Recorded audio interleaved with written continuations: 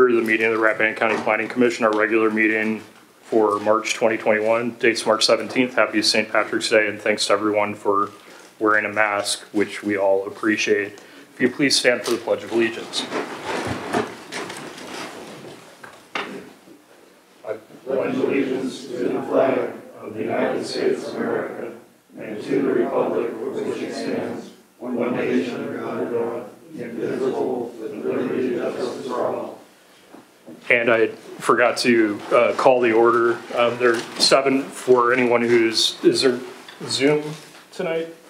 Zoom is live. Okay, if anyone is participating by Zoom, for the record, we have 7 members on the Planning Commission. All are present, including Mr. Schul, Mr. Kohler, Mr. Sharp, Ms. Ishii, Mr. Light, Mr. Henry, and me. I'm Keir Whitson. Thank you. Next order of business is to adopt the agenda.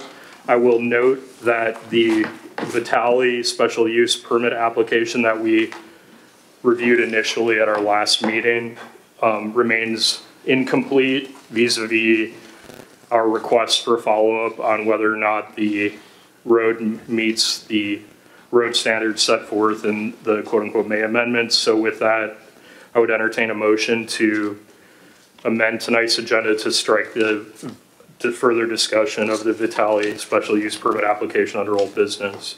Can I ask a question about that? I was uncertain about when we have on the agenda old business, does that mean that that's, I don't have any objection to striking it for the reasons you stated. I just wondered, that's an informational question, what old business means in terms of our handling an item. I don't know if anybody knows. It's been visited before. It's been addressed before, so it's not a new item.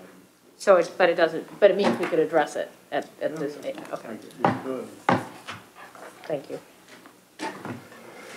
Okay, a motion to strike that one item from our agenda. I'll make the motion. Okay, thank you. Mr. Sharp made the motion. Second. Second from Mr. Kohler. Any further discussion? And Mr. Curry, procedurally, is there anything you want to add about the characterization of old business? Nope. Okay. Any further discussion? Hearing none, all those in favor say aye. Aye. Aye. Thank you. The agenda is now amended. Next is the adoption of the minutes, and if you'll just bear with me for a moment. In January, we tabled at our organizational meeting the adoption of minutes for the December 29th Planning Commission meeting, which was a pretty lengthy meeting. Ms. Ishii had 8 specific edits, and I promised, and last night went ahead and listened or watched the video of the December meeting, and if you all take my word for it, I was able to corroborate that her suggested replacement paragraphs, primarily for where she spoke and where certain members of the public spoke, are in line with the substance of what was actually said in the video recording. So that's the December 29th minutes. I would entertain a motion to adopt those minutes as amended, and if we all agree, I'll provide this to Marlena Lee, who will then make the changes for the record. Move to adopt the minutes as amended. I'll second. Mr. Kohler made that motion, and Mr. Light, I believe, seconded. Any discussion? All those in favor, say aye. Aye. Aye. Thank you very much. The next set of minutes, both Ms. Ishii and I had some minor non-substantive edits. These are for our, bear with me here. These are for our February 17th meeting. There was a number of spelling errors, particularly of names of participants in the meeting, and I did review Ms. Ishii's edits, and if you take my word for it, I assure you they're not substantive. I would entertain a motion to adopt these minutes for February 17th with the non-substantive edits that I have in hand and that I've reviewed. So moved. Second. Mr. Kohler made the motion. Mr. Light seconded. Any discussion? Thank you. All those in favor, say aye. Aye. Thank you. And finally, I want to thank Ms. Lee for her great work on the minutes. Those were some pretty involved meetings, and you did a great job of keeping track of the details, so thank you for your hard work. I'd like to echo that. I've taken minutes before, and I know it's a thankless task because somebody's always catching minor things, so thanks for all your work in that, Marlena. Great. Thank you very much. We have no public hearings tonight scheduled, so we will just have a public comment period. Does anybody wish to speak during the public comment period? Okay, great. If you could just keep your comments to about 5 minutes, we'd appreciate that. I'll go ahead and open the public comment period. And if you just state your name, I think we all know you, and where you reside in Rappahannock County, go from there. Thank you. Thank you. My name is Margaret Bond. I live in the Piedmont District. I'm here to speak on behalf of the first item of your new business, which is the tourist home application for Nick Dowling Real Estate, LLC. My interest in this property and the tourist home application is that I board some horses on this property, the Blue Rock Farm property. The barn operation is down the same road that accesses the house, the tourist house in question, and is sort of behind the property that the main property that you're looking at tonight. I've been boarding for about 5 years, so I've had a chance to go down that road past that house that's in question, the one to become a tourist home, for about 5 years. I understand that the condition of the property existed as I first found it for maybe 5 or 6 years prior to that, which was no activity at all. The house there had a roof on it. It had some exterior walls. It had a lot of open windows and a lot of birds living in the house. It was no landscaping, no public drain field or anything like that. So it's basically a non-usable piece of property, and the inn itself, Blue Rock Inn, was also not functioning. So for 5 years, this is what had went on. But 2 years ago, Nick Dowling came along, and he had a vision for this property.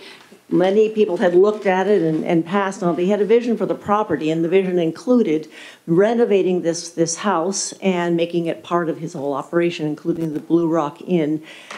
Not only did he have a vision, but he executed on that vision, and he went ahead and put a lot of time and energy and money into that particular house and brought it back to life, really. I've seen every day I go past that. In fact, I think my car is even in one of the pictures in your packet there as I traveled to the barn area beyond that. And the vision here has really brought life back to the property. It's the vision not only for this tourist home, but for the Blue Rock Inn itself. They are complementary businesses. And as I see it, the house is very lovely. It has lots of windows. It has an architecture which is very much in keeping with what you see in Rappahannock County. It has a lovely wraparound porch and views of the Blue Ridge Mountains and so forth. And it's kind of situated in a way you don't see it really from the road, so the visual impact is not great on the rest of the county. But the vision also includes a way to bring tourist business to Rappahannock County. It brings business for tax purposes to the county for the rooms that he proposes to use for his tourist home, and of course for the inn itself. And for that reason, I think it's a very, very positive addition to Rappahannock County, and I hope you will consider it favorably in that it revives and makes the property itself much more useful. It brings tax dollars to the operation. It brings tourists to Rappahannock County and to Sperryville and so forth. So there's a lot of positives to this use of the property as it's proposed. And I've gone through that packet too, and I've seen how he proposes to use the property. And it's coming along very nicely. A lot of pluses to approving of this property. In fact, the only person I can think of that negatively impacts is me, because it's going to be a lot more traffic down that one road that ultimately leads to the barn. But I think overall it's a very positive addition to the county, and I hope you'll consider it favorably. Thank you. Thank you. My name is Mark Anderson from the Piedmont District. I dare not disagree with the previous speaker, but I would like to supplement what she said a little bit.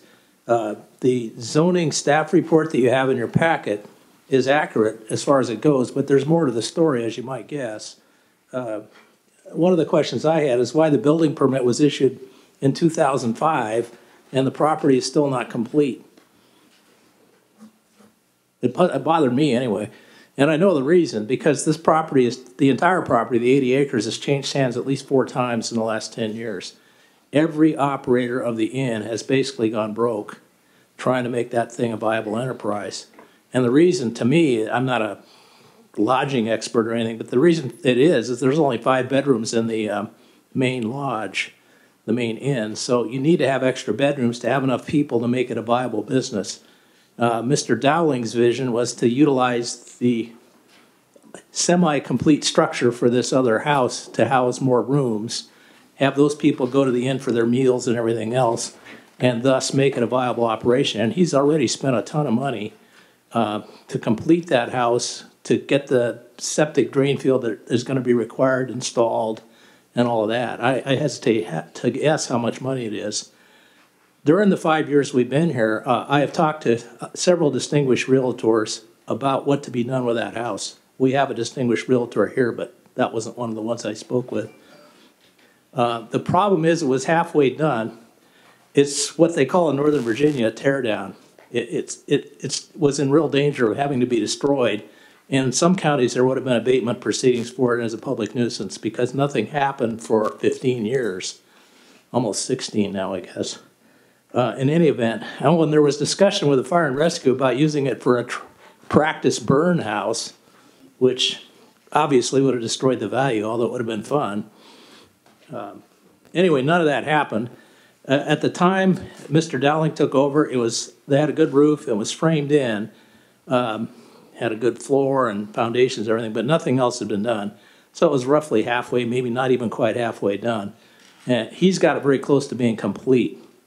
But for it to really go, for the in operation to succeed and everything, he needs to get those tourist home designations on, what is he asking for, 5 bedrooms? And that makes the whole thing viable, and hopefully he won't be another operator of that property that ends up going broke and having to shut it down. I've heard eloquently from Mr. Whitson about the need for more lodging and restaurant revenues for taxes. You will get that from this property. They have not sold a meal out of the Blue Rock Inn since 2014, by my estimation, and I don't think they've had any lodging since before then. This is all coming together to where it will be back in operation, I believe, within the year. So I really hope that you can see your way clear to approve this special use permit for these bedrooms in this structure. Thank you. Thanks a lot. Anyone else want to speak? Is there anybody participating by Zoom, Mr. Curry? Ms. Harding's online. Okay. Any additional participants from the Zoom platform? Okay, thank you. We'll close the public comment period. Appreciate your remarks.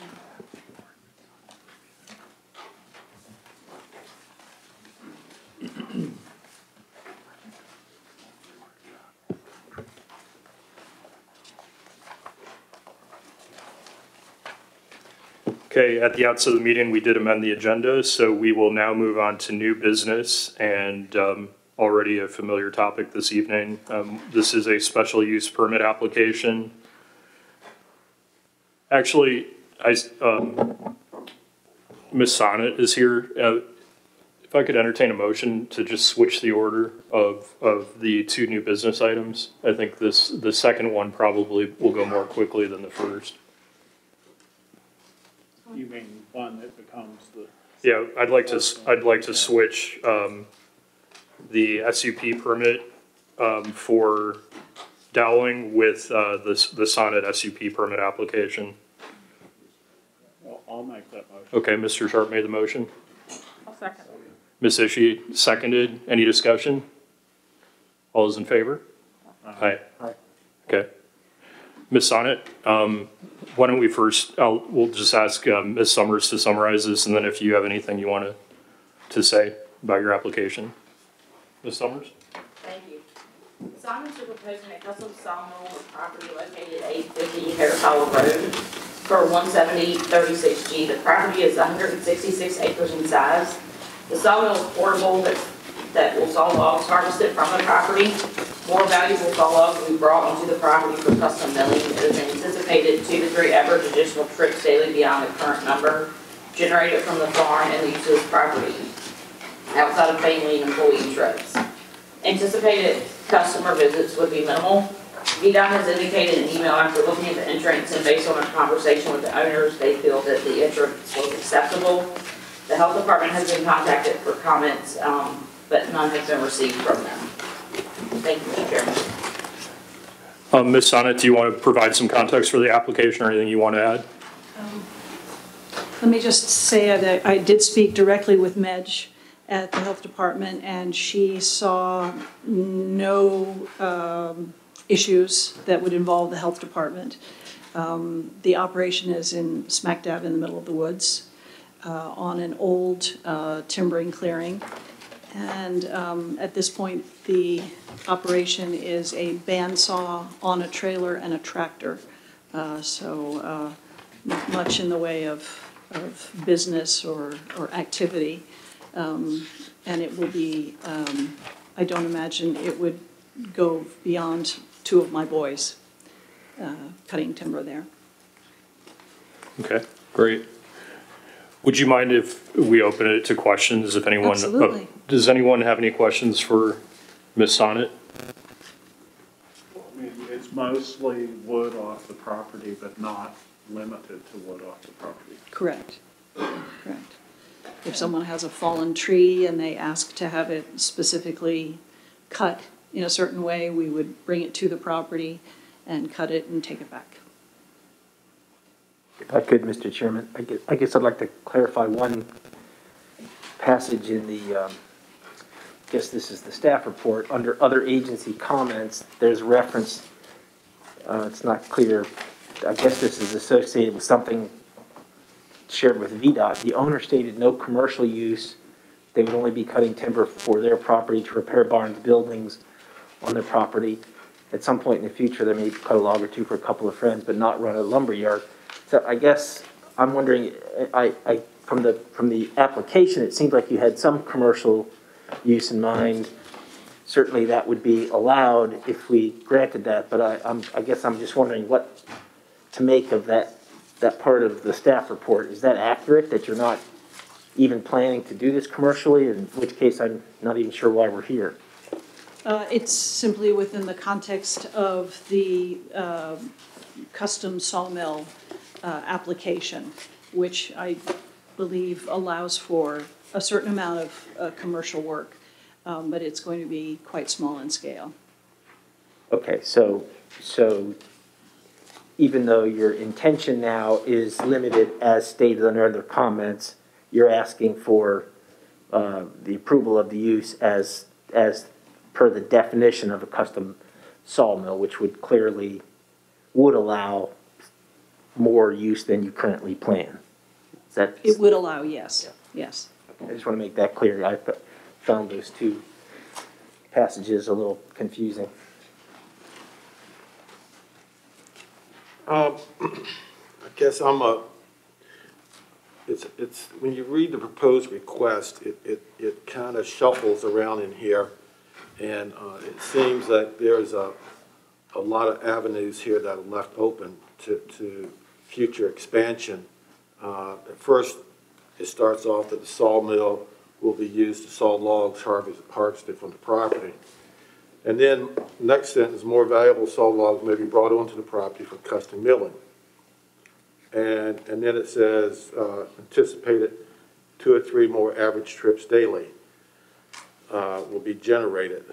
And you got up to 5 employees here for the proposed operation as it's presented. So I think you can only harvest timber for so long on 166 acres until you reach a point where you really don't have anything else to harvest on there. Mm-hmm. And has there been timber cut on the property in the last 25 years? Yes. Yeah. On a very limited basis. Yeah. So, I'm just concerned about this kind of being a box, Pandora's box here that's going to be opened up later. And the custom sawmill operation, does that mean that a large axle truck will be bringing in, 25 logs to be dropped off? Will that mean that y'all going to be cutting logs that people are gonna come up and buy the boards every day or two, whether they're fencing boards or boards for something else. You know, I guess there's one thing for VDOT to look at the entrance for a 16-foot trailer and a 3/4 ton truck, but I think it's something else different if the trucks are increased in size and how those trucks will come to the site. Because when you come up Get Brown Hollow, as you know, it gets pretty narrow as you approach your property. Harrisville. Well, I'm coming up from Get Brown to get to the top there. Oh, okay. Okay. I'm sure it's narrow on your side, but it's a little bit wider on your side there. So, you know, I think there's issues here that that we need to address and try to put controls on. There's a number of these small bandsaws around the county, and people use them on their property, and they move them around to job sites to do custom work at the job sites. And they've never been a problem, but I just don't, and I understand maybe what you're trying to do, but I'm not sure I understand what you're trying to do. I just don't want to leave this open to where you could have increases to a larger size operation with a bigger mill going all the way up to 5 people selling lumber there on a daily basis. So that's concerns that I have. I understand, and actually that would be a concern of mine. I would not want it to be that size of an operation. Well, you're going to have to define this and word this better, I think, you know. Okay. Can I circle back to you before it goes to the BZA with that kind of rewording? I think we'll talk about that some more. Yeah, so the process is that this is really a preliminary review of the application, so you can supplement it, provide more information, and then we could address it, we could look at it again. Okay. At another meeting of the Planning Commission? Sure. Okay. Yep, and at that point, we can either send it on to the BZA without having a public hearing at the Planning Commission with a recommendation for approval or denial, or with no recommendation. Or we can schedule a public hearing if we feel like the application rises to a level where there are planning related issues that should be addressed before this body. So we could either just move it on to the BZA with a complete picture of what you're planning, if that led us to a conclusion that we could make a clear recommendation to the BZA, or again, if it seemed like we really wanted to wrestle with it a bit here from a planning perspective, then we'd schedule a public hearing here. The BZA has to have a public hearing in any event. Okay. So it's a question of whether or not you'd have to go through one here and there, or only there. But certainly you'd have an opportunity to better define this between now and our next meeting. Okay. And I guess my only question, and you could address it and follow up with Ms. Summers if you want. You don't have to discuss it now. But I was just curious what the origin of this plan was, and the sawmill idea, and where it came, why you're pursuing this. Is it? Well, the fact that we're a tree farm. Okay. And it's kind of a logical progression to have our own sawmill. I got it. And we've got ash dying right and left. It's a good building material. We can use it ourselves. We have requests through associations with my sons for ash siding for a specific job here or there. And that was basically how it grew out. Because they're working a lot in the county, right? Yeah. Almost exclusively, right? Yeah. What happens when what happens when you exhaust your 166 acre timber supply? And it will be exhausted. It will, but we're talking about a couple of trees a month, basically, is the volume that I see for the foreseeable future. If there are other logs of a similar nature that can be brought in and cut for the same purpose, or potentially a piece of cherry or a piece of walnut that someone would like to have cut specifically. One of my sons is actually getting into woodworking himself. What you just said doesn't match your application. Okay. I thought there was indication in there that we would be potentially bringing in logs from the outside. If I may, I think part of the confusion is the definition of custom mill clearly imagines and allows for a much more significant operation than that which you're sort of implying you're interested in. So we're just trying to understand, are we, by approving this in its current form, it would seem we're accepting anything that you could do with that up to 5. And so we would just want to clarify what you're really asking for and make sure that if whatever we recommend approval of or not is consistent with what you really have in mind. So we're not making a decision based on under or overestimating what you're doing. That's really all we're trying to do, I think. Okay. I think I understand what you're saying, and my comment would be the potential now and the potential to grow into something that would not be any greater than your definition for custom sawmill in the future. I think it would take many years to get there, but I would not want to come back to you at a later date and say, we're getting bigger, can we redo this, unless that's the way you'd like us to handle it.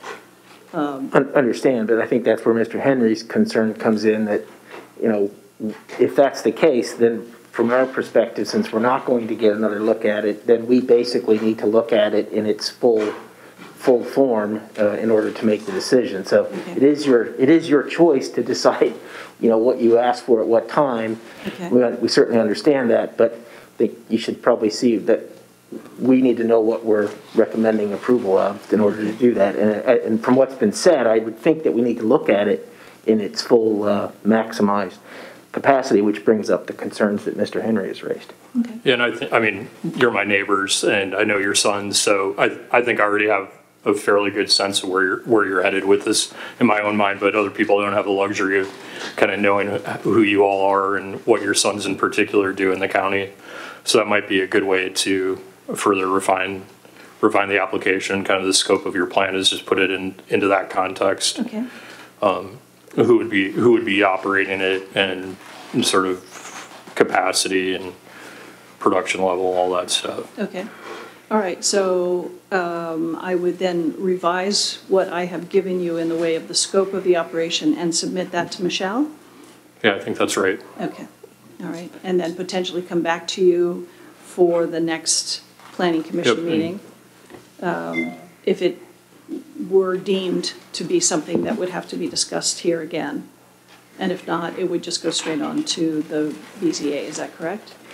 Well, I think that depends on what our next action is on what we could decide to do. It's, I think that in addition to the options you mentioned, we could decide to do a hearing on it and ask that she have those materials for the hearing. So I do think the next steps are sort of to be determined based on what we choose to do at this point. Yeah. Okay. Does anybody remember one of the last applications for a sawmill in the county was? Nope. There you go. Henry Diggs on 637. Didn't Bill Taylor got one? I don't know, he had one, but I don't know whether he came in for a permit, but. Yeah, he did. He got a permit for I that. don't think he ever used it. He's Is that on his brother's property? He's got a significant operation there on it's either Old Hollow or, you know, he built a building and he does probably a lot of what you're thinking about. Yeah. Well, Henry Diggs did one down in Amosville in 637, and its proposal was very similar to this. A more sizable operation, and there was a large amount of public input, pro and con, for that at the time. So, you know, wood products can be an item that people get concerned about. We had a wood product application some years ago down here on Mid-New Road that some neighbors didn't like. So this property here is at the top of a holler where you either come in through it from 211 or you come through the town of Little Washington. So I think we got to think about the wider world of impact here and what we're doing. And what Mr. Light was just suggesting is one option would be just to schedule a public hearing for our April meeting. because if we'll determine this in a minute, but if we just table it now, you can come back in April, and then we could end up, if there was interest in doing so, schedule a public hearing, we should delay it until May. So, and then after that, it would go on to the BZA following the public hearing. So one possibility would be to schedule this for a public hearing in April, and then between now and then, you go ahead and refine the scope and what you're seeking,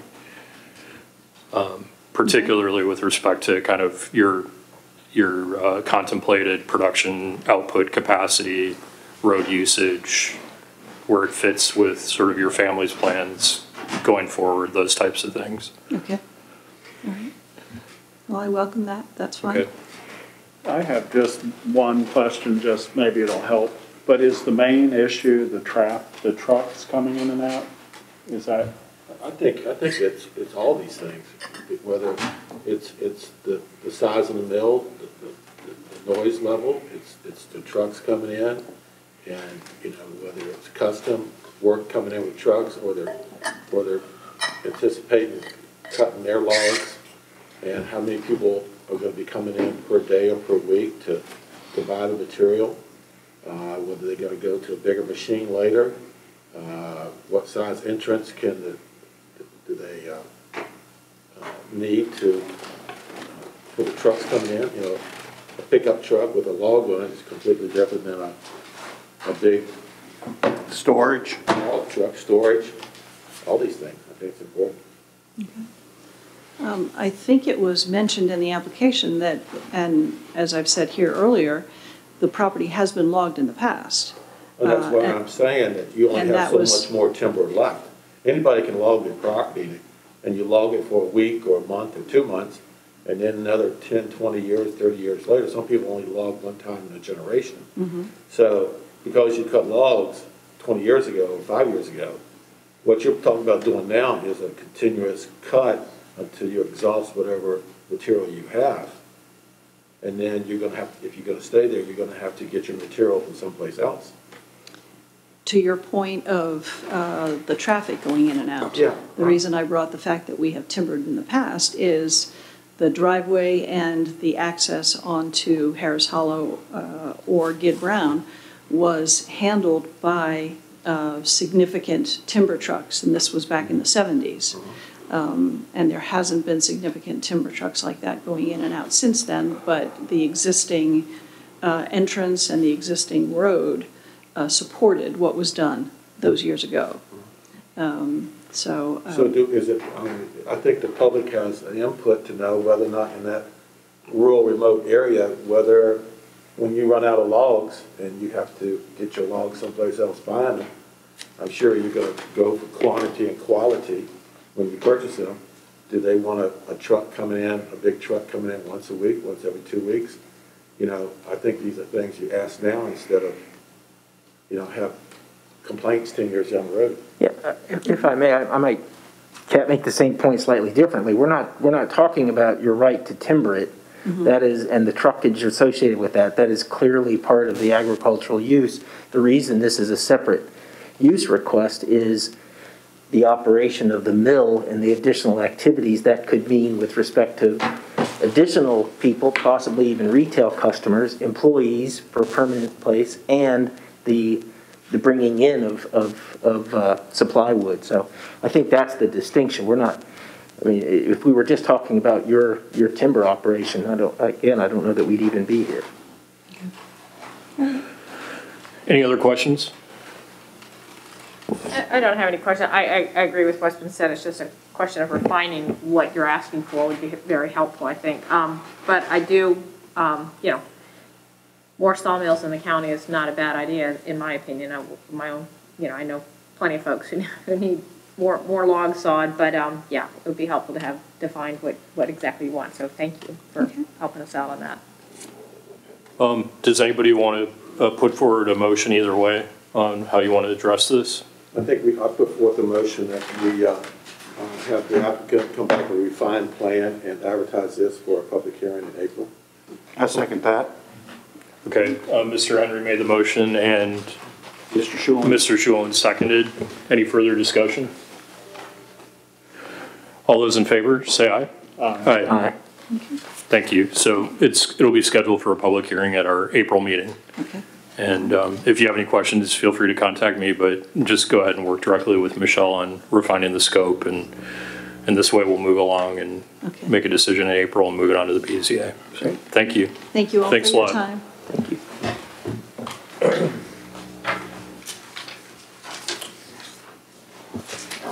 Okay, thank you very much, everyone. All right, the now second item under new business, this is a special use permit application 21-02-01 Dowling Real Estate LLC.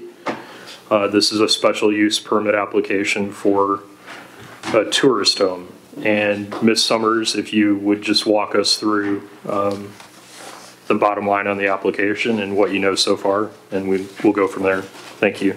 Thank you, Mr. Chairman. Mr. Dowling, on behalf of Dowling Real Estate LLC, wishes to use the existing home, which is currently under construction, as a 5-bedroom forest home. This property currently has a special exception permit, 870407 and 921002, to operate a lodging resort with 10 rooms for overnight lodging and banquet facilities. It also has a special use permit, 051202, for this specific dwelling, which is the second dwelling on the property, and that it not be used for commercial. This house was intended to be the residence of the Blue Rocks former owners and not used in conjunction with the inn for transient occupancy, unless an amendment was made to that permit. The health department noted that the septic system was permitted as of June 17, 2020 for 7 bedrooms and has not been final. And Mr. Brown is here to represent the applicant. Mr. Brown. Thank you, Mr. Chairman. And I will let that Nick Dowling has joined the Zoom. Great. Okay. Mr. Great. Dowling, I knew that he was going to try and join us by on Zoom this evening. Just very briefly, I won't rehash the application materials that you all have in front of you. Unexpectedly, Ms. Bond and Mr. Anderson probably gave you a better summary of the history of this structure, the specific structure that we're dealing with in this application than I could have.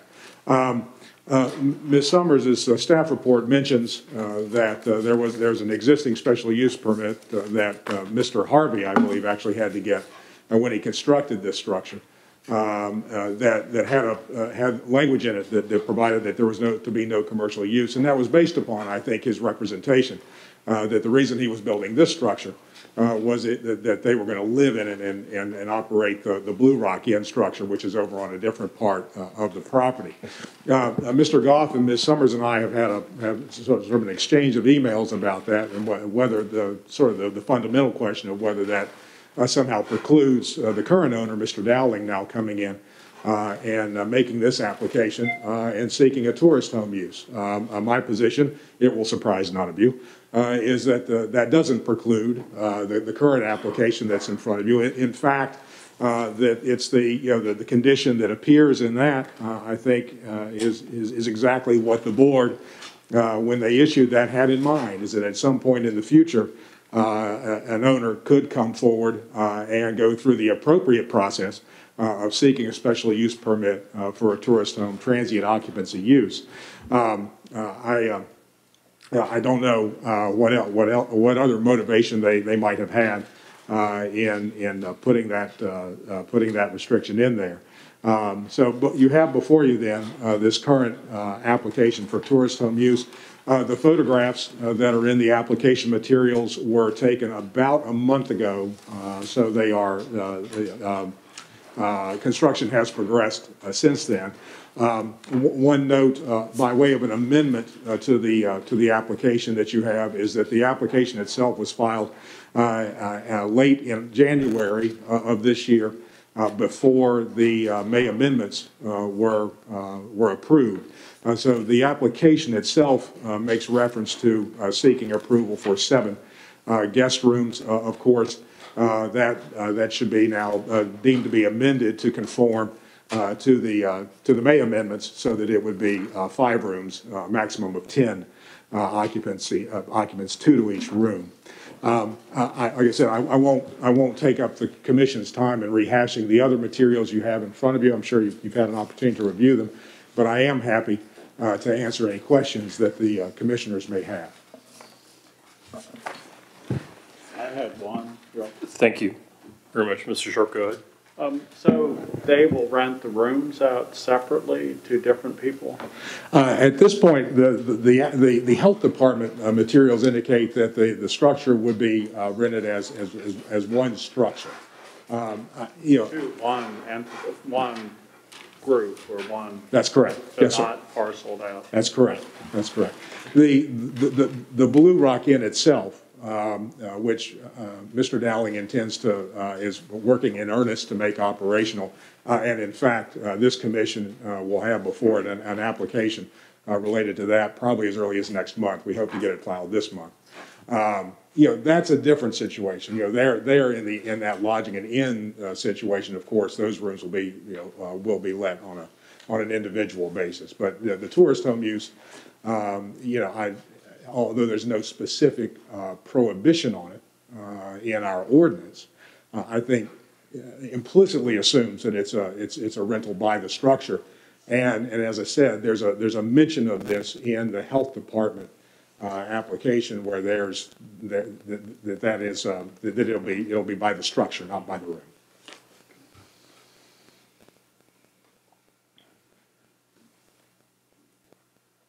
Mr. Cole?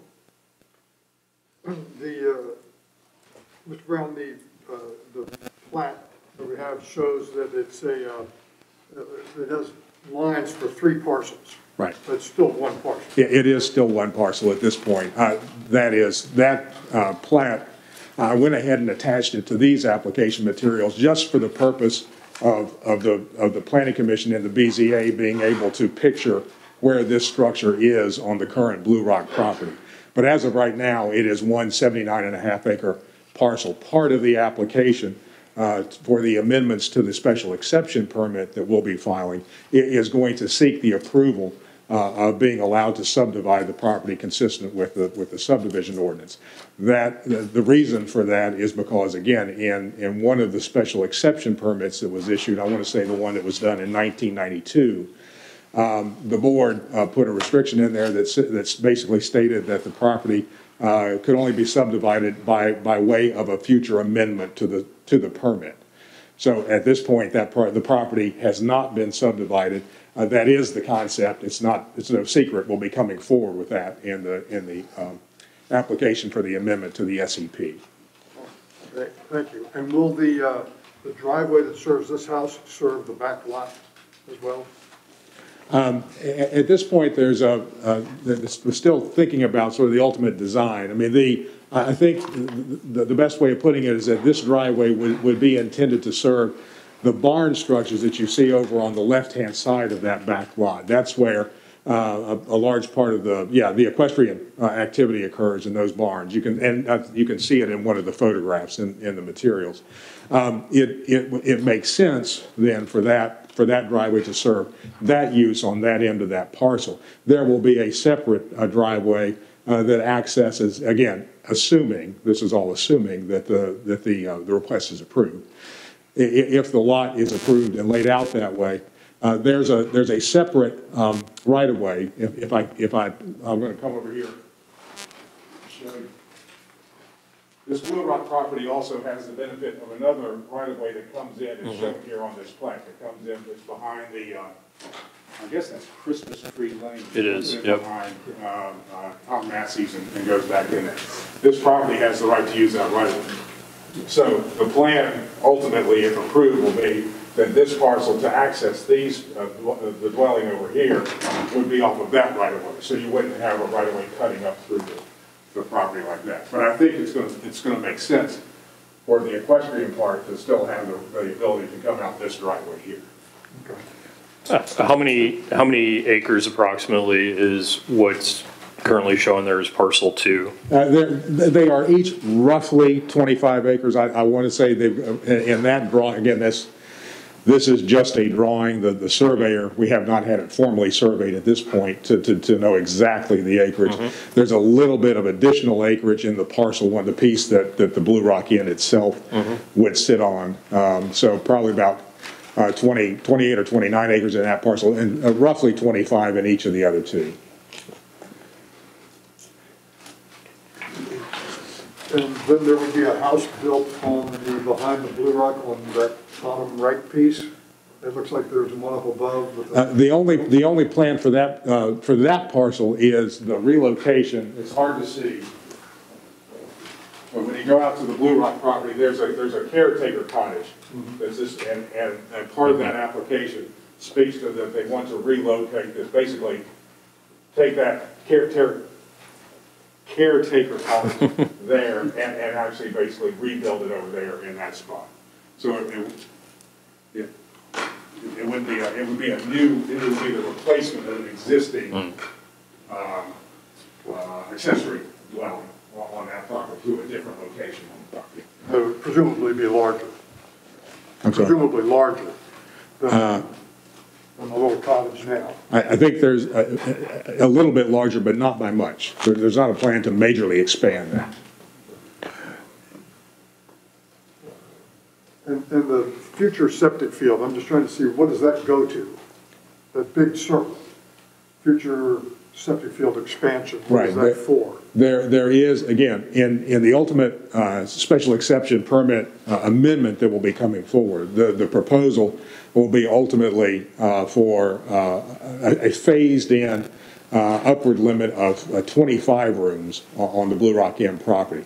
That will be on the basis of several small structures that are built down near the existing Blue Rock Inn structure itself, which is in fact why that caretaker cottage needs to be moved and relocated.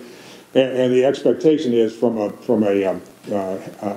septic and drain field standpoint is that we're going to need additional septic and drain field capacity for those additional rooms at that time. I was wondering, isn't the Country Inn limited to 20 rooms? Is that the category you're talking about? Wow. I think we're getting off onto a different application that doesn't exist. Yeah, well, that's true. You know? Yeah. So for this application, we're looking at this one house that is currently determined to be a residence, not for commercial purposes. Is this an amendment to that original letter from John McCarthy and that zoning, how are we handling that? I thought it was more. I thought it was more accurate to simply file it as a whole new special use permit, rather than treat it as some kind of an amendment to that old one. Does the special exception permit that was issued, though, presumably tracks with the property as a whole, right? I mean, it's the special exception permit. I don't believe there's any limiting language in it as far as it only apply to that owner, like we sometimes see in special use permits. So there may even be a copy of that in the staff report. I don't think it has any. Yeah, I think I saw it. Yeah. So all the prior documents that were special use permits, whatever the DCA or the Planning Commission did in reference to the item of tonight's discussion, they have no relevance to what we have here, either because of the time lapse that this building was not completed in the 2-year period. It was never finished, so anything really from that standpoint has become void, and really you're not standing on anything that was created. This is all simply a new application. And that's, yes, sir, and that's in fact why all this background was left out. Right. It would not have been any misrepresentation of what's tonight. Yeah. This application, what you have, stands on its own completely tonight. It's a new owner, new application. That's correct, and that's why that's a main part of the reason why we thought that. This other stuff is just some background noise. Right. Well, Right. I'm not so sure about that. Maybe you could correct my misunderstanding here, but you referred to the earlier special use permit, but the thing that's in the record is the special exception permit. And I probably misspoke, because, you know, for the requirement under our zoning ordinance is if you're going to have more than one dwelling on a parcel, it's by special exception. I probably misspoke when I said that. No, I think you said it correctly. The approval, well, I think that's an important distinction. I'll get to that in a minute. But the approval that was granted to build this house is the one that is the special exception that was granted, and it had the condition of no commercial use as a condition of allowing the second dwelling to be built. So it seems to me that we got the cart before the horse, that if you need to deal with the fact that the special exception limits the use of this house to non-commercial before we can be entertaining the use of the house as a tourist home. I don't understand. I mean, it seems odd to me that you've got this big plan for a special exception permit, and you've come in first with this little piece that is all kind of tied up in the other stuff, and it seems odd to me, and you know, I wonder what's really going on. There's no mystery to it, Mr. Light, other than that the requirement for a tourist home transient lodging, transient occupancy permit is by special use permit. And there is no special use permit that applies to this structure at this time. So again, sort of reasoning through how it needed to be approached, the approach was, you know, we were going to file the special use permit for this structure for transient lodging purposes, but we're also going to have a major sort of amendment to the existing special exception permit for the Blue Rock property. Again, that's a separate permit from the one that was done in 2006, requested by Mr. Harvey when he built this structure. Well, could you address the fact that the special exception that allowed the construction of this house had a no commercial use limitation on it, and how you're not restricted by that? Ms. Summers and Mr. Goff and I have had an exchange of emails about it. My position is that it's that was a condition to that special exception permit that the board, for whatever reason, found appropriate at that time. It may have been based upon the representations of that the applicant was making at the time. It may have been based on other conditions. I don't know. I don't know the specifics of that. And the special exception permit doesn't call those out, nor does the letter that Mr. McCarthy generated in conjunction with that. So I can't give you any details of why they saw fit at the time, 15 years ago, to put that restriction in that special exception permit. My position for purposes of this permit is that it's simply contrary to zoning principles and contrary to the rules that apply to permits that you could somehow, a board could put a condition on a property or some kind of a restriction on the property, and that just goes in perpetuity, and no property owner ever could come forward in the future and not file an application and seek to have that changed. No, and be evaluated under the provisions of the zoning ordinance that's in effect at the time that application is being made. I understand, but you're making my argument. You just said that restriction could be readdressed, but that decision is a decision by the Board of Supervisors to modify the special exception, not related to the special use that needs to go to the BZA. So it seems to me, again, you've got the cart before the horse. You need to get the special exception condition relaxed, which is completely viable. I agree with that. But that seems to me to be a necessary step before we can entertain the special use permit for the house that currently has a restriction of no commercial use. Okay.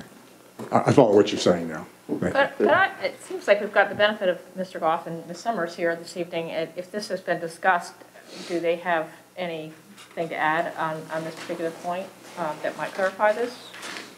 Well, actually, Mr. Brown and I sort of ships passing the night on the details. I saw some extensive emails today regarding this from Ms. Summers and Mr. Curry, and I would like to have a meeting with Mr. Brown before I opine and ask Mr. Curry to tell me to write an opinion on that very question.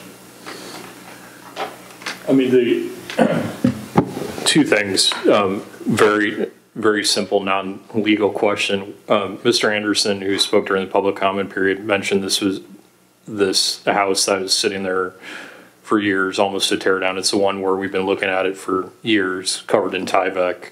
and not finished. That's the same dwelling, right? Yes, sir. Okay. And it's, I guess looking at the plat, it's to the west of the Blue Rock, kind of closest to the Quaintance Farm. It is, that's Okay. right. And then currently, the special exception permit that still remains in place on the file for that property is the 2006 SE permit, correct? Yes, sir. Okay. All right. Well, what Mr.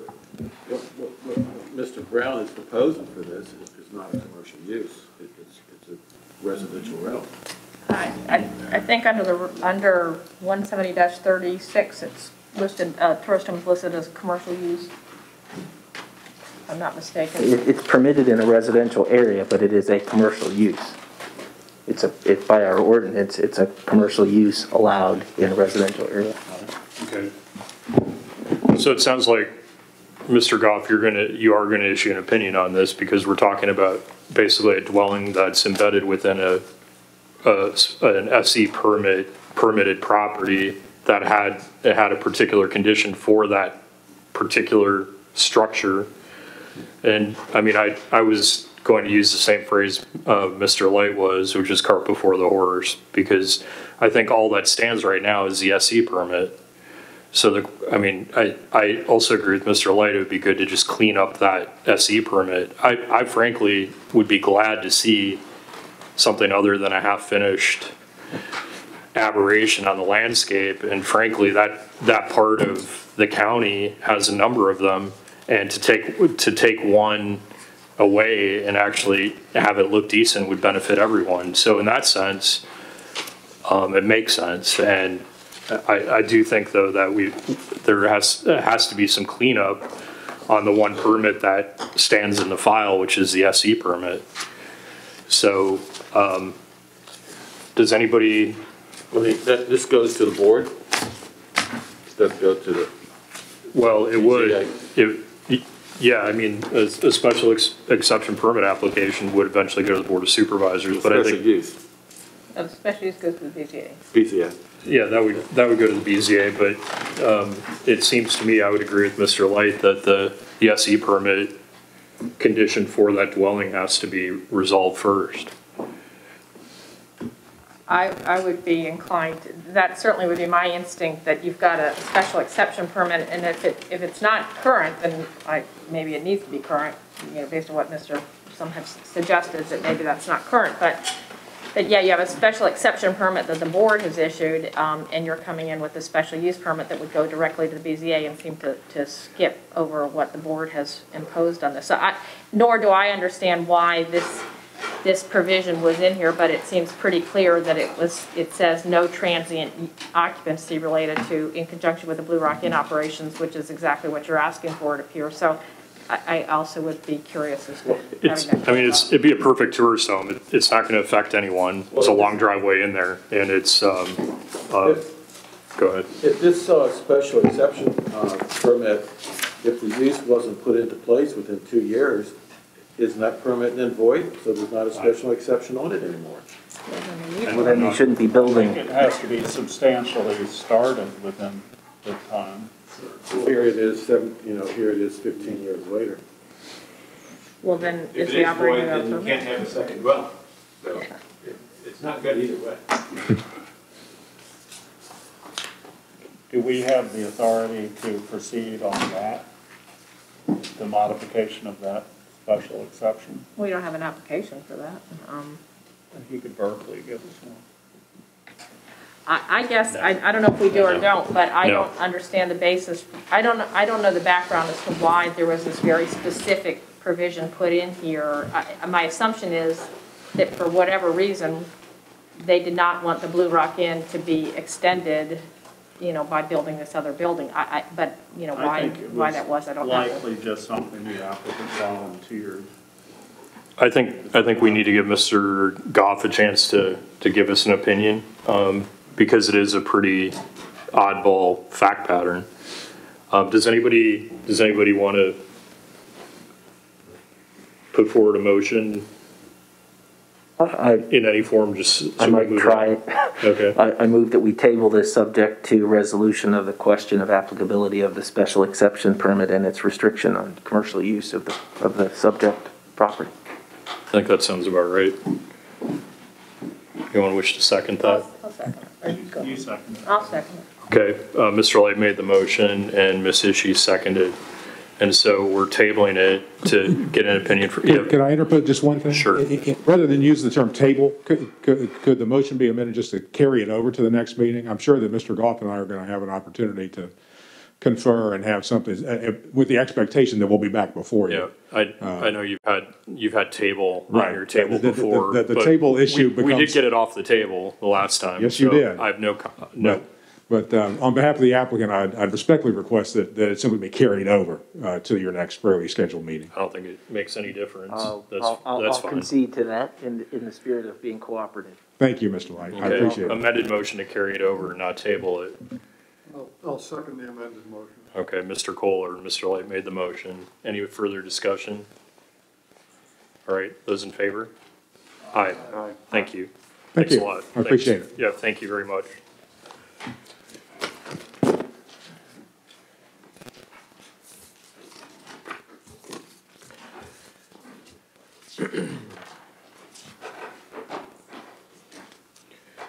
Okay, our final substantive matter for this evening is the ongoing discussion and consideration of a zoning amendment for the sign provision of our zoning ordinance. And I think the goal tonight is to hear from Ms. Summers and Mr. Goff and Mr. Curry on where we stand currently on the review of our sign ordinance, and then hopefully one or more of us can provide them with some direction as to where we want to go next and go from there. Ms. Summers, do you want to just get us started in this discussion, please? Yes, sure, Mr. Chairman. On BoardDocs, we've provided you with an outline of the current sign ordinance and what we have identified as areas that need to be amended. If you begin with the section of definitions, include most definitions, ensure definitions for the main categories of signs, manner of construction are listed to the location, size, etc. can be enumerated in later sections, such as wall sign, freestanding sign. Those type of definitions need to be in that portion, and the definition for dealing with such items as a real estate sign should probably be removed. If you keep going down, the next section was the permit number. This code section, the permit shall be indicated for each sign for which a permit is required by this article. Permits are not assignable or transferable by the named permit holder. That doesn't make a lot of sense, and that really needs to be amended. Prohibited signs.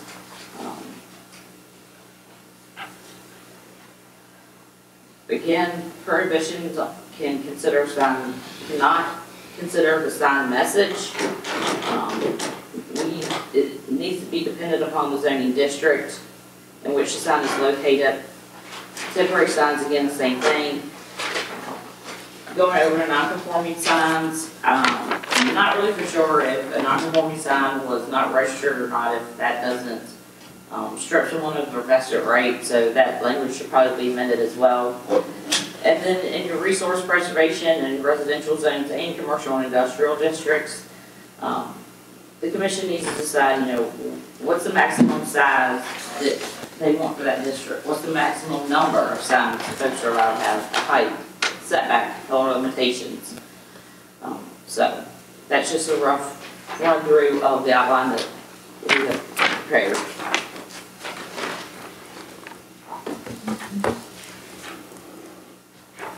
Mr. Goff, would you be willing to just give us some broader context? Yes, thank you, Mr. Chairman. What staff is stressing and asking for is to make a transition from the subject matter of the signs to the type of signs. What a sign says basically is none of our business.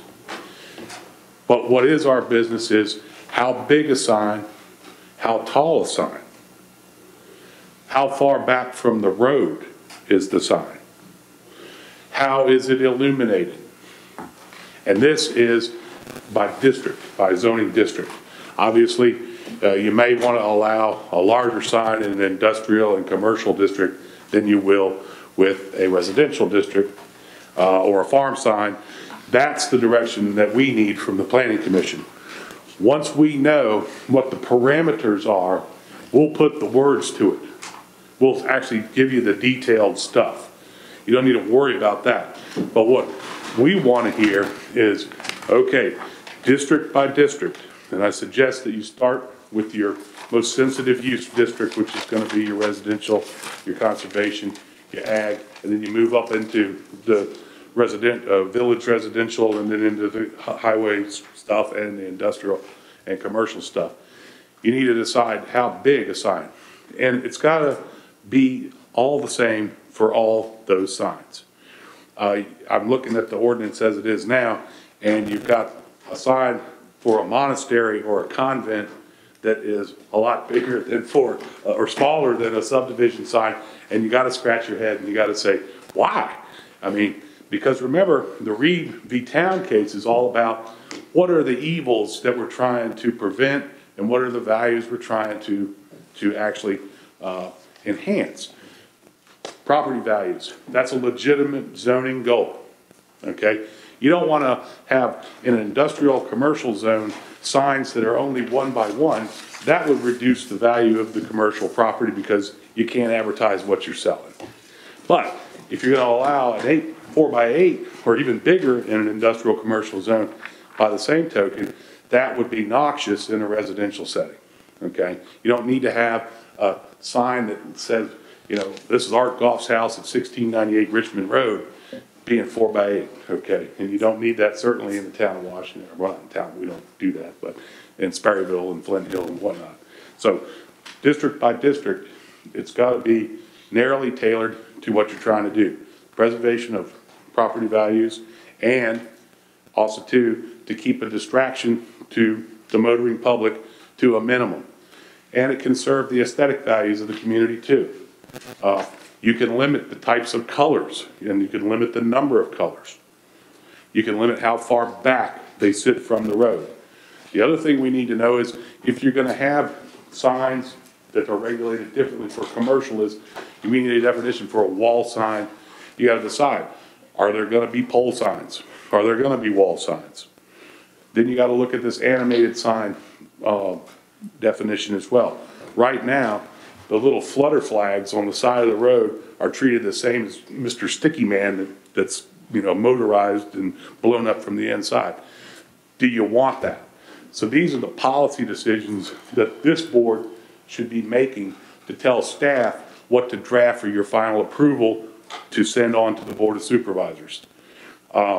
Michelle has created, I think, a handy kind of a outline of where to go. And if you'll look at the sign ordinance itself, it's really not that long and it's not that complicated, but it is really outdated. Mm-hmm. So my first suggestion is come up with your matrix, your most sensitive districts to your least sensitive districts, and then have a robust discussion about what you really want to allow. Right now, I'll point out, there's a couple things that came up this year that were very interesting. The first was the Amosville Volunteer Fire Department sign. I found that to be very fascinating, but I also found our ordinance to be pretty effective. They could actually apply for a special exception, and then that was a legislative decision for the Board of Supervisors. So it worked. It went along great. And when they finally decided to make that application, after much urging from staff, it was successful, and rightly so. Then the other thing that came up was the political signs. That's the second part of what I want to talk about, or temporary signs. I had an interesting discussion with Mr. Curry today about the hay bale signs. You know, that was very controversial. You know, there's stuff in the paper, and so I just kind of said, you know, was that a sign or was it a hay bale with paint on it? You know, it really is a sign. So that's something that has to be addressed. Do you want to allow such things? Okay.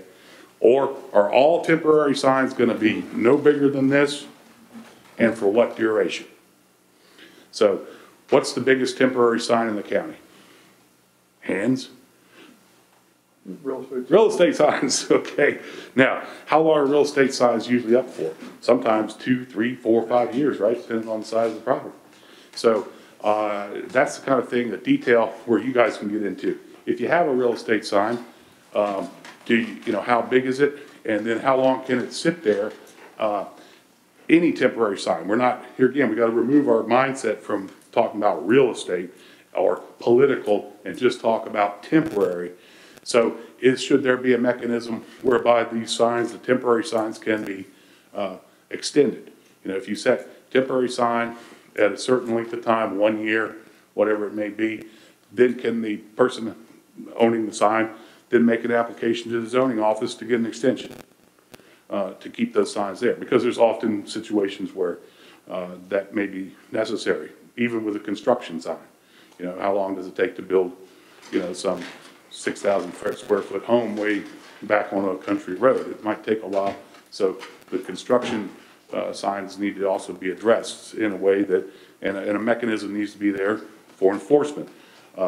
So I don't necessarily suggest that they have to register and apply for permits for every real estate sign. That's going to be kind of an onerous requirement. But at the same time, we got to have some way of tracking how long they're going to be there if you think duration is something that needs to be regulated. It doesn't necessarily have to be. That's the policy decision that this board has to make. So really what we're looking for from this board is direction. What is permissible? Okay? That's what we're looking for. And right now, this is very antiquated. This must go back to the 1940s or something, you know, especially talking about convents. Are there convents anymore? I don't think so. We've got them, Wisconsin. There may be a few somewhere. They're in France, I know that, but France and Wisconsin. Yeah, France and Wisconsin, cheese country.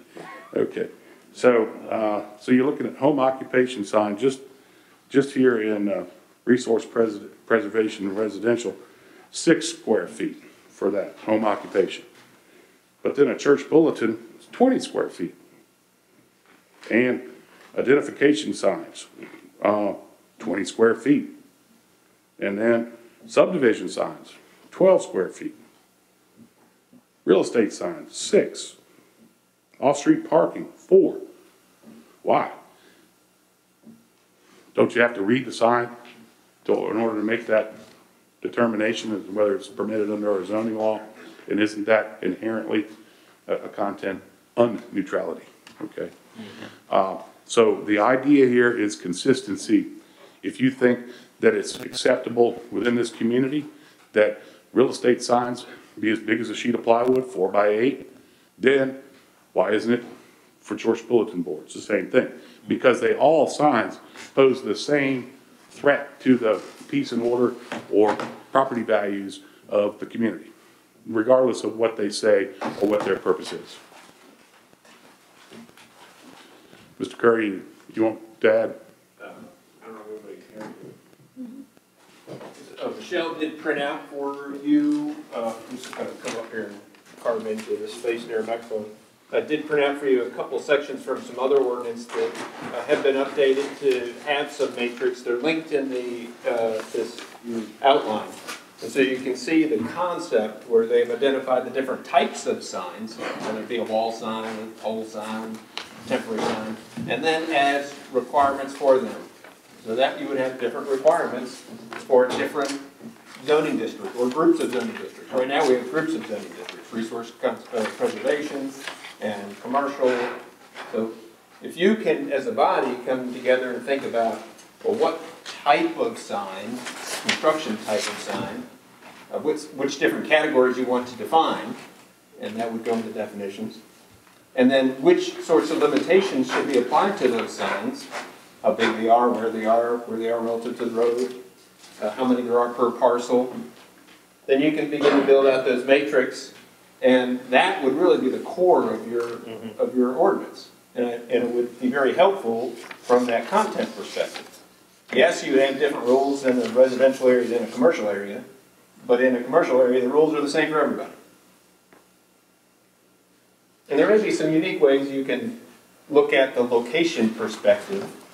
And, you know, we talked today on the phone about residential construction or commercial construction or sales. Can you have a location-specific sign requirement linked to properties that are under construction or for sale? That's a location-based requirement. Now, you could have any kind of temporary sign on a parcel that's for construction or for sale, but maybe those parcels can have a different size sign. And you'd have to decide that. And we'd have to decide whether it's defensible if somebody said, well, wait a minute, why come my permanent church sign can't be that big, and make it a bigger sign for construction? So those are the things we'll have to work through. So these two matrices are from other localities? Those are, yeah, they're linked in that ordinance. They're from Arblemero and Gloucester. Just a couple that I'm poking around on Unicode found. But you have to take them a little context of what's around them in their ordinance, but it's the concept that I wanted to make sure you understood, that how people are trying to tackle this problem with the contract you take. Yep. So would it make sense if we sat down and had a template that was structured perhaps as a hybrid of these or along the lines of a matrix like this, and then we just work through it by district, as Mr. Goff said? Yeah, and see, Albemarle, I believe, has several of those tables in their ordinance. If you pulled it up, you'd see there's one per district or something. I think Gloucester's maybe set up a little bit different, and there's probably 50 different ways this is done. But if you can decide how you want to parcel up the county by district in groups, you can do every district different if you wanted to, but you probably have enough similarities you can group them. And the common theme here, as you said, is there's no content discussion at all. It's all size and it's all location. Yeah, you see this table. Yes. It's a directional sign. It's a temporary sign. Okay. It's a pole sign. It's a wall sign. Wall sign, pole sign. It doesn't say real estate sign. It doesn't say construction sign. It doesn't say, produce sign or sale sign. And that gets us, then we're safe. Then we're safe, because everybody gets to put the message they want to on that size sign. Okay. But you may decide pole signs are not allowed in residential areas, period. We just don't want them.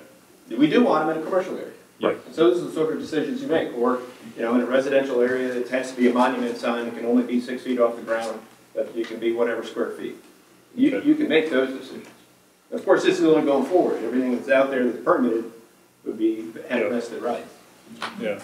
Clarification, I don't see the document that's on the screen now on BoardDocs. It's linked in the outline. So if you look in the outline. In the outline, which is...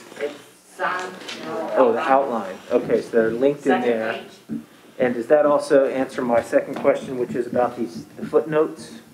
Yeah, so you dig into those. Okay, we can get through there. Okay, I got you. Thank you. How would we handle unpermitted signs? I mean, I know they're all over the place. Yeah, I mean, the Rappahannock's just full of them. Yeah.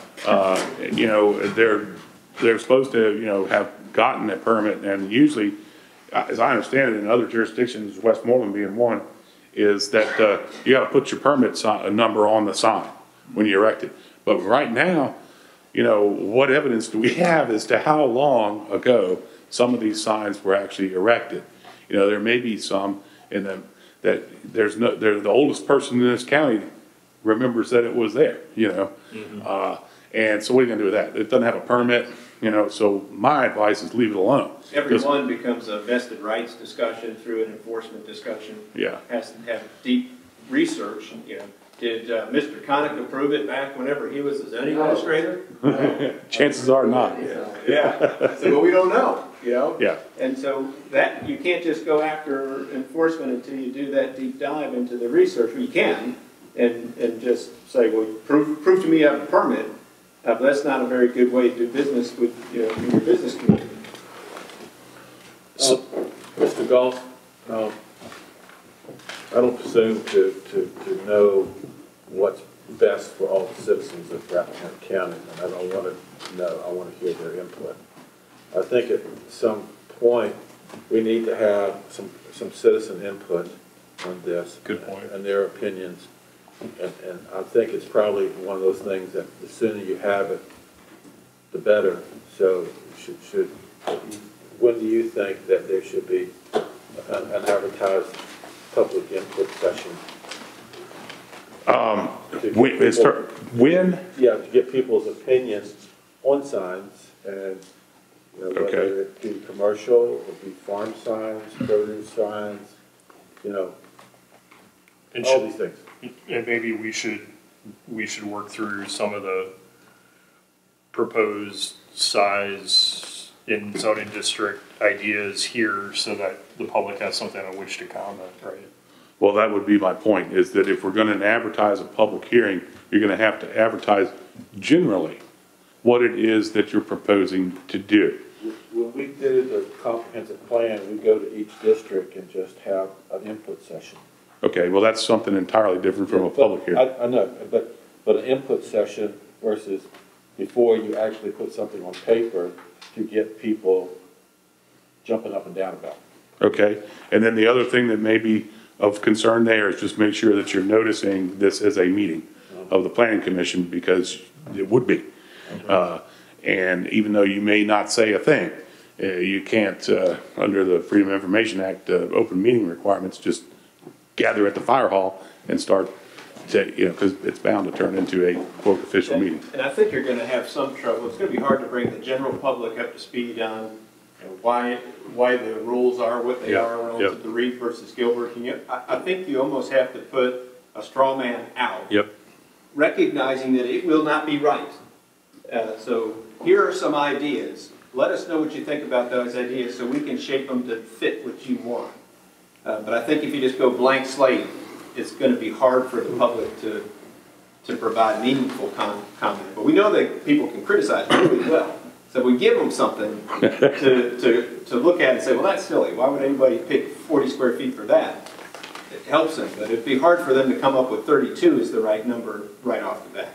At least that's my experience. As a common sense thing too, how many people are going to send you emails about the size of a subdivision sign or a, you know, that type of, and here again, if you're talking about a maximum size per district, that's what I think you ought to hash out as a majority of a body and say, here, John Q. Public, we're thinking that we're going to enact or recommend enacting a across the board for this zoning district of 4x8. Tell us your feedback. Then you might get some feedback. Where you will get the feedback is if you bring up the hay bales, get people's ideas on that, and if you bring up the fluttering and commercial signs. That's where you're going to get your feedback. And then the temporary signs, most people are used to real estate signs. Everybody wants a real estate sign, especially if they're going to sell or buy a house. So you're not going to have a lot of controversy there. But what you're going to need feedback from the public on is the stuff that may end up being more controversial, which would include the fluttering flags and the stick men and the hay bales. So, you know, and now you want to cut out something different for hay bales, you know, that's applicable to ag and conservation. Mr. Chair, if I could, sorry to interrupt. Go ahead, sorry. No.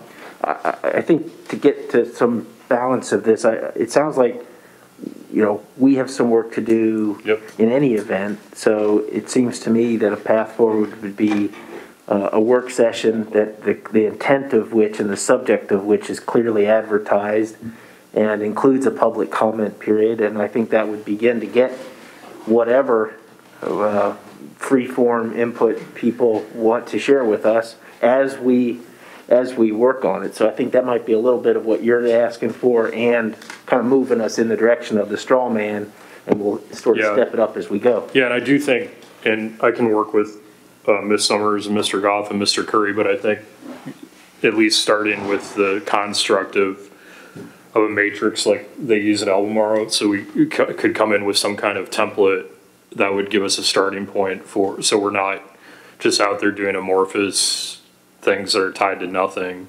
So we have our existing ordinance, and then we come in with a blank template and we start talking through it. I'm 0 for 2 on work sessions, one because of weather and one because of a conflict with a budget meeting.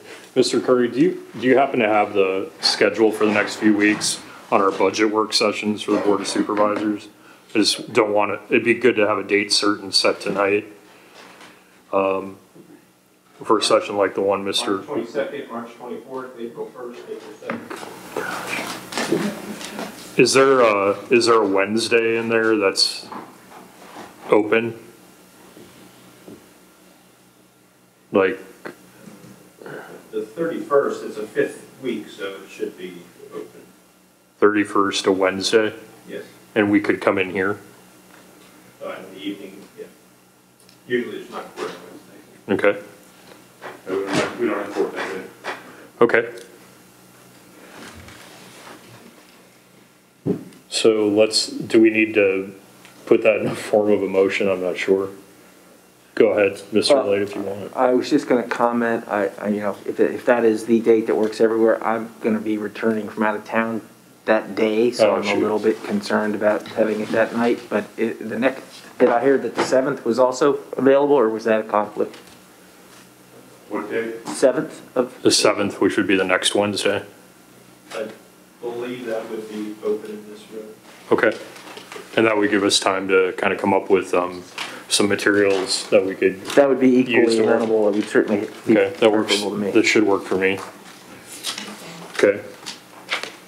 Just for the record, Mr. Lay, you want to go ahead and put it in Sure, form of motion? I move that we schedule a work session for, say, 6 p.m. on Wednesday, November 7th. April. November's fine too. We'll probably have one then too, but for the purpose of advancing the development of a new sign ordinance. Great. Second it. Okay. Ms. Ishii beat you to it. So thank you very much. Mr. Light made the motion and Ms. Ishii seconded. Any further discussion? All those in favor? Aye. Aye. Great, thank you. I want to thank Mr. Goff for being here. It was very helpful, and Ms. Summers for getting us started with the column notes and the ordinance, and Mr. Curry for the broader context and the research that you did to help us along. So with that, I'll entertain a motion to adjourn. Second. Mr. Kohler and Mr. Light seconded. In favor? Aye. Thank you very much. Thanks a lot. Yeah, I would say.